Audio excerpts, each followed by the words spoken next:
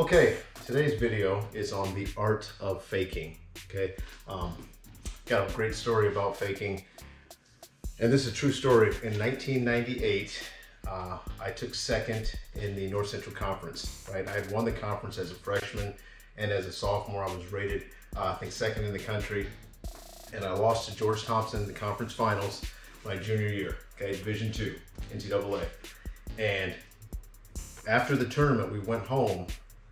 And I went to a teammate's house, and he had a videotape sitting right on his near his TV, near the VCR. Okay, and it said Pat Smith on it, and I'm like, just sitting around in your house and nobody's watching this. Like, hey, can I borrow this tape? I said, borrow. Can I borrow this tape? Yeah, take it. He wasn't gonna watch it. I took the tape home and watched it, and literally in 2 minutes I solved my problem. And I was faking, but I was going kind of like this. I was kind of like doing a hand fake. Okay. And Pat Smith taught in the video, it's stuff I'd all seen before, the low single and stuff like that, but he talked about his fake, okay? And with his fake, how he was going to take a step and put his hand down on the mat. So you take your chest and you lay your chest right over your lead leg, and you put that hand down for balance. Leg right here. Close my hand, and I take a short step, I lunge forward, and I pull out. Okay? And that's my fake shot I hit. I put that in.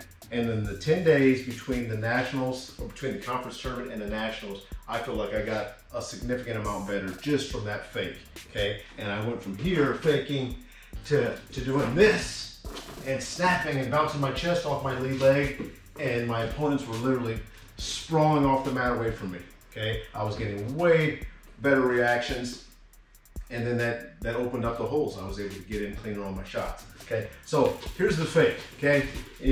It's all about your body position. If your legs are here, and you're in the square stance, and you're motioning, and you're moving on the mat, okay? When you get ready to shoot, or ready to fake, your legs have to be swished. You need to be in this strong attack stance position. So that means chest over knee, my knee is out over my toe, and my back foot is cocked in the mat. Okay, this 45-degree angle allows me to drive a lot harder with my trail leg, okay?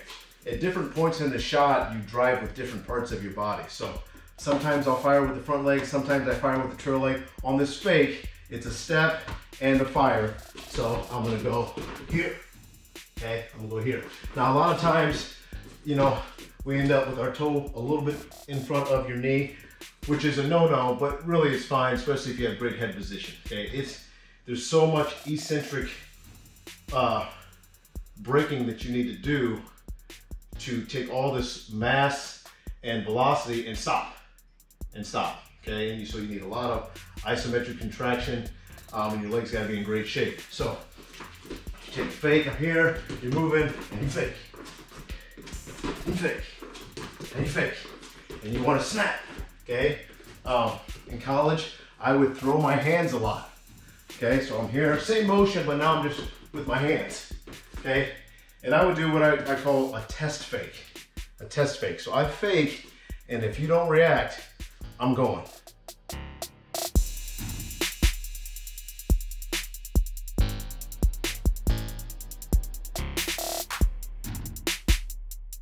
going. And you gotta have the quick twitch to really get there. So if I go like this, boom, and I don't feel you go, boom, next time I'm gonna shoot. Next time I'm gonna shoot. Okay, and I'll give you some examples of that.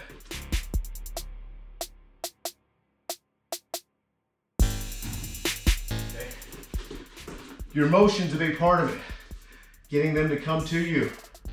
Getting them to react. So as I'm moving in my stance, and I break down, and I start moving, I'm faking, I'm working my hands, okay? And then I might throw in a deep fake. Keep your head up. My hand's here. As I reach out, my hand can come back, okay? A lot of times we'll put in your hand sprawls right out of it after that, because I fake and I get a immediate like lunge back, or I get a reaction back, or I get a shot where they try to just shoot, sometimes out of anxiety. So we end up going fake, down block, okay? Or fake knee sprawl, and I can create the space, and then I can decide if I want to load and take another shot, if I want to circle up, whatever I want to do in that situation.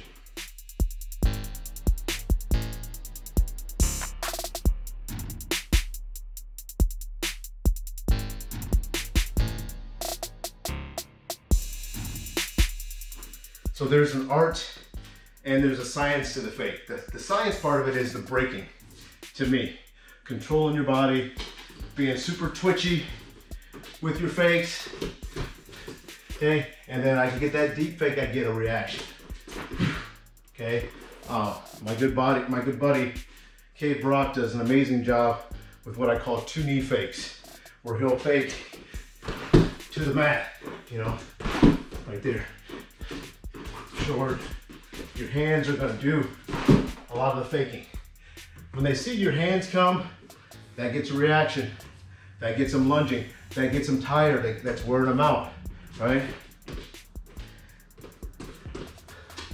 Stuttering your feet, being able to circle and get in and out.